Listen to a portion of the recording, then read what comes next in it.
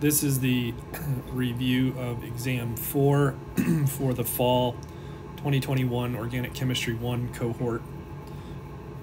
This exam is on radical substitution and then nucleophilic substitution, along with the examination of kinetic and thermodynamic parameters.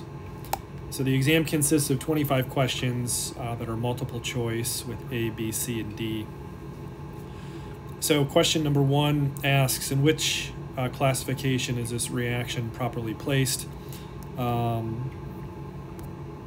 So there's these symbols didn't translate properly in this app I'm using. So basically, the reaction you're shown is that with heat. So this is a radical substitution. So those are the conditions that you need to diagnose in determining what the mechanism is. So free radical substitution. This is choice A on this copy of the exam. There are a couple different copies of the exam, so yours may be different. Which of the indicated sites would most readily undergo hydrogen atom abstraction to generate a radical? Again, we're diagnosing radical stability according to this trend here. Tertiary is greater than secondary is greater than primary, and we're considering if there's special cases of allylic or benzylic in there as well, and how that will affect the stability. So if we look at and just classify these different radicals, HA is primary allylic, HB is tertiary, HC is tertiary allylic, and then HD is primary. So really we're competing against, we're looking at the trend, and we would say tertiary is the greatest. We have one that's tertiary allylic, so that's going to win, because once HC is abstracted, you generate a tertiary radical. It's allylic and it's resonance stabilized. So question 3 says, which radical is the most stable? This is just the flip side of question 2. We're actually shown the radical. So let's categorize them, and then we'll evaluate and make our choice. So A is secondary allylic,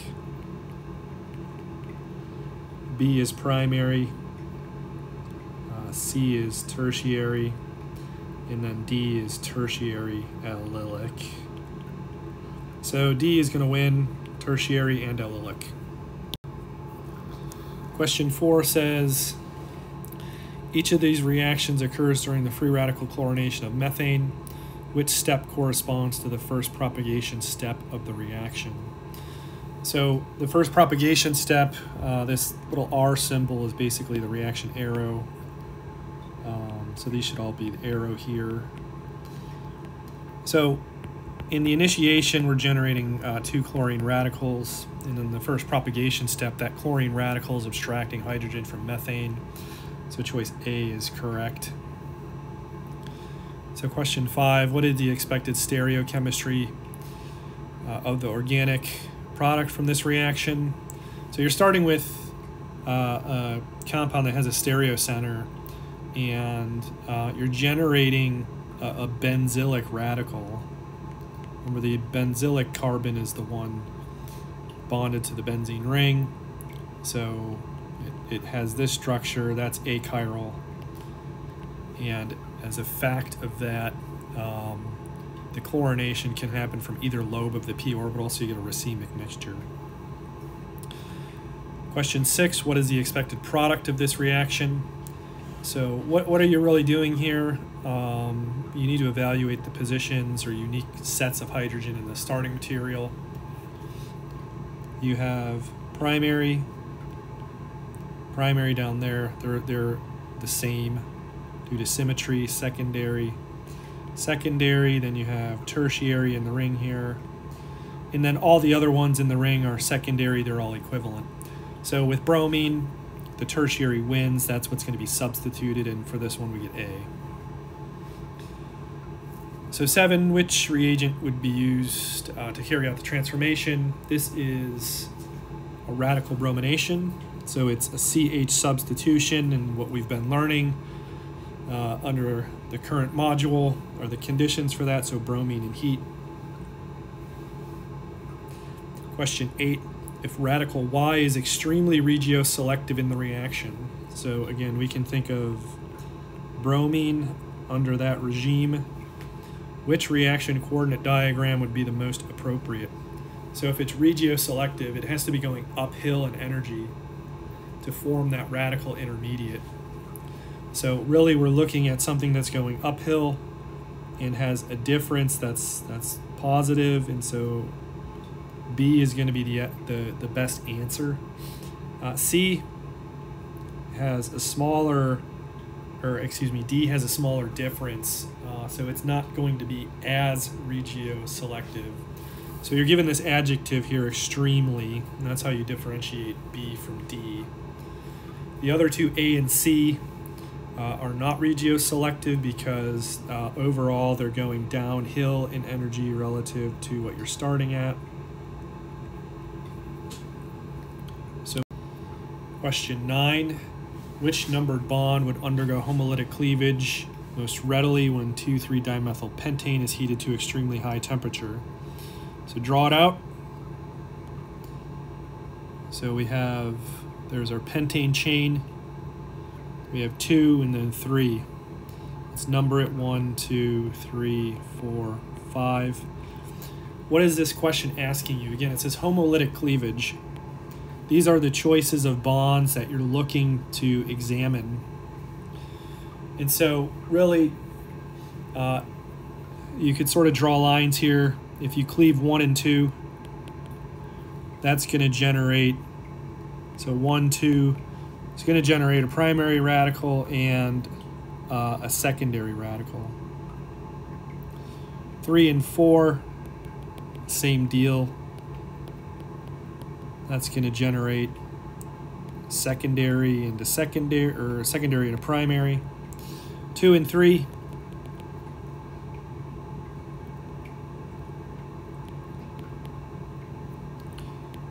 that's now generating a secondary and a secondary.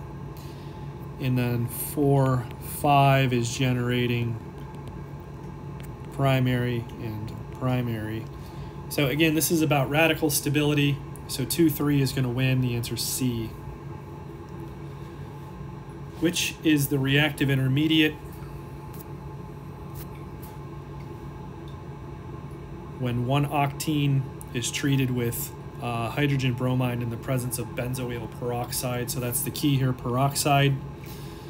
So we're generating a bromine radical to begin with. That bromine radical is then adding first to the alkene. That gives the most substituted radical. So we're looking for something with that structure. So a primary bromine with a secondary radical, this is going to be A. 11, for which free radical can the most resonance forms be written that show delocalization of the radical? This is going to be A. We have a benzylic radical. B is, a primary radical. Ooh, C is bad, that's sp2. D is benzylic, but there's only one benzene ring, so A is going to win out. 12, the reaction of benzyl bromide as shown with azide ion as shown. When the benzyl bromide concentration is constant and the azide concentration doubles, the reaction rate is observed to increase by a factor of 2. And vice versa. What is the rate law? This is an SN2 reaction.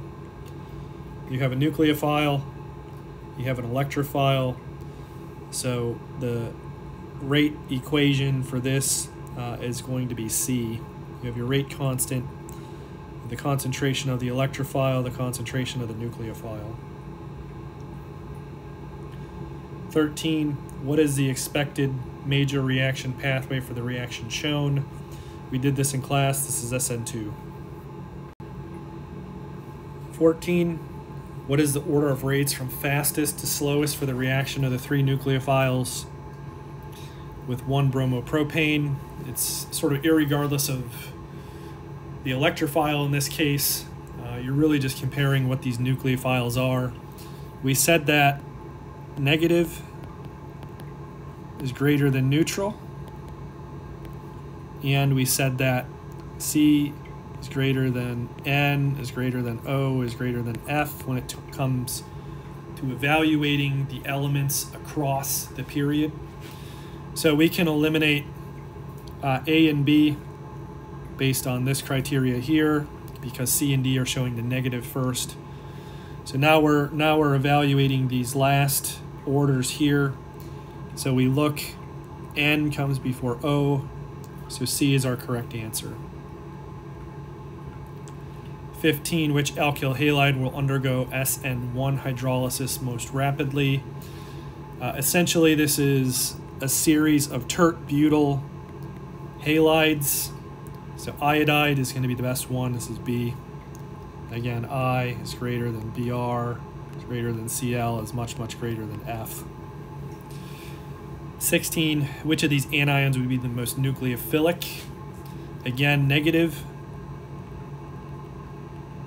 Negative is greater than neutral. And moving down the period, we have O to S.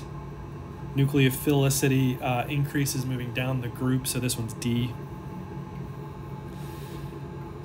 17, from the data given in the box, what is the specific rotation of the alcohol produced in the bimolecular nucleophilic displacement shown? So what the connection between these structures is basically, this is showing you retention. And we know that SN2 occurs with inversion.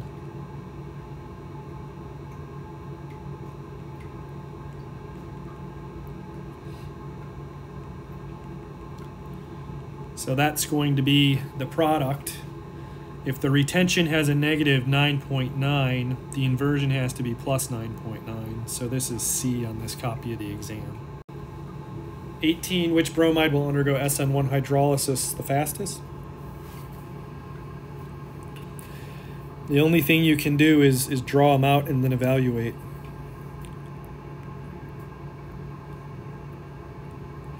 So I've drawn a 6-carbon chain, 2 hexene. The double bond begins at 2. Then we have a bromine at the 4 position. So we have a secondary allylic bromide.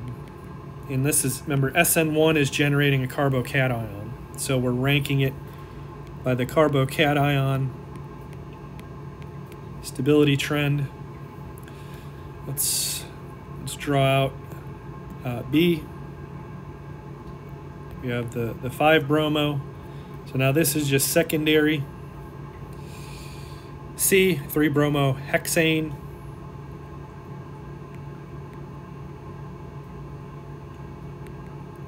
This is secondary.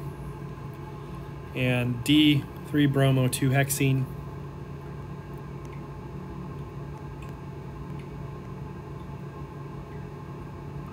This is sp2, that's bad. So A is the winner, secondary and allylic.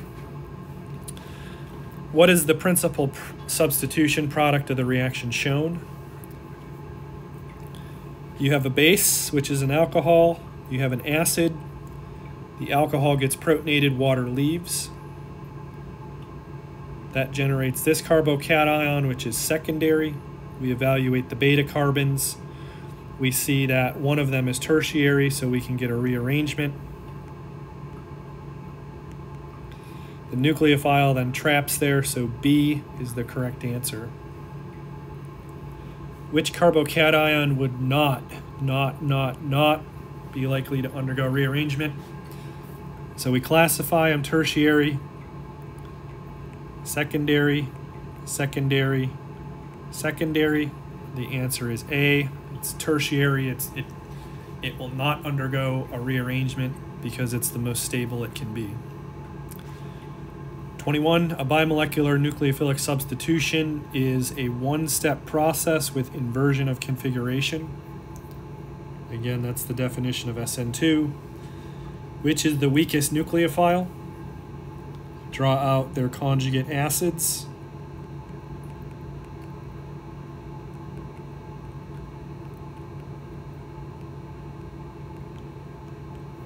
The pKa chart is at the front of the exam.